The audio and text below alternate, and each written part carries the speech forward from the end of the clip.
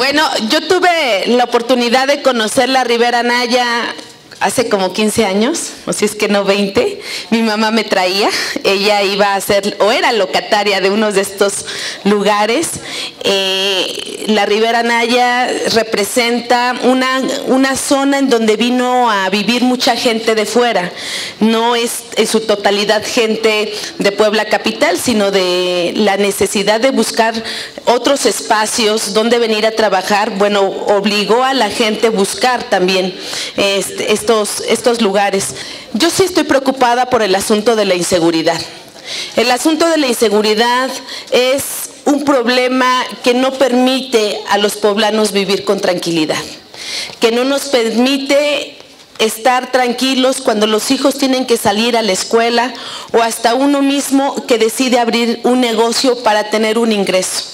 Si ahorita en el recorrido vamos y damos una caminata, nos daremos cuenta de cómo la gente ha decidido de cerrar todos sus comercios y nada más dejar el espacio donde pueda pasar el producto, totalmente resguardando el que no puedan ser atacados por la violencia.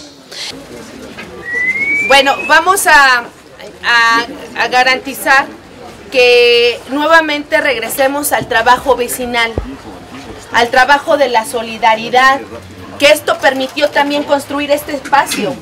La suma de los vecinos, la suma de la gente, la suma en que permita garantizar espacios verdes, espacios de tranquilidad y espacios de convivencia. Vamos a promover, ya lo he venido diciendo, en este tema de seguridad y justicia, que vamos a promover la cultura de la denuncia. Mientras la autoridad no dé certeza de quienes están cometiendo delitos, estén en la cárcel o sean sancionados, ellos van a seguir cometiendo los delitos. Eso va a ser algo urgente que vamos a tener que tratar y que vamos a tener que garantizar para que puedan ustedes vivir en paz.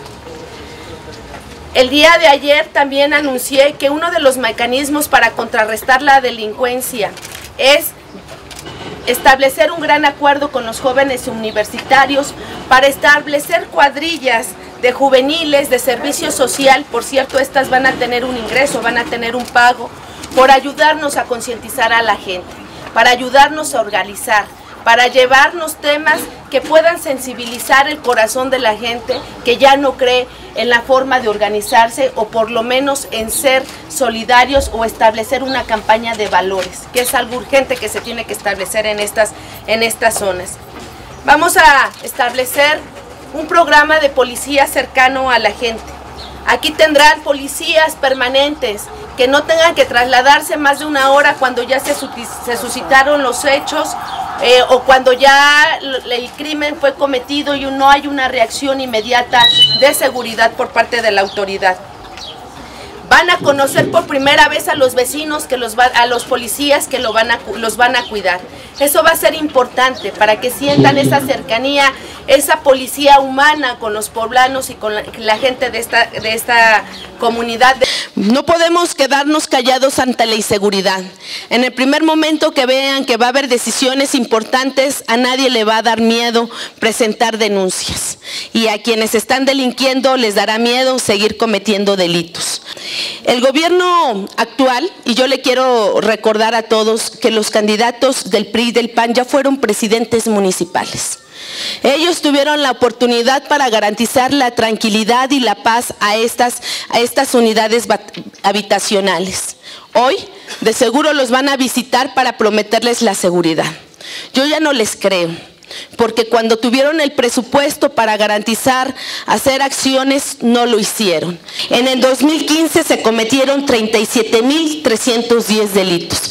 Estos son los datos que nos pueden dar claridad de que no se ha atendido el asunto de la delincuencia, sino al contrario, se ha venido incrementando de manera gradual y que es una de las acciones que vamos a atender en estas unidades habitacionales, en las colonias y en los barrios barrios y en las juntas auxiliares de Puebla Capital, para que Puebla deje de aportar el mayor número de incidencia delictiva a nivel nacional, sino más bien que Puebla pueda presumirse como uno de los estados más seguros, porque no hay delitos que se denuncien, y no se denuncian porque no se cometen, no porque no haya ministerios públicos.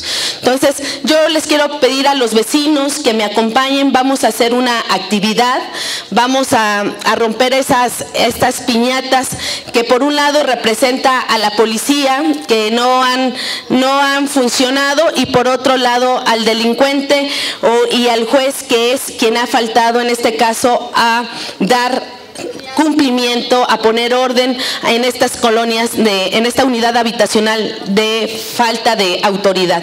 Y bueno, eso estaremos garantizando. Muchas gracias y espero preguntas y respuestas.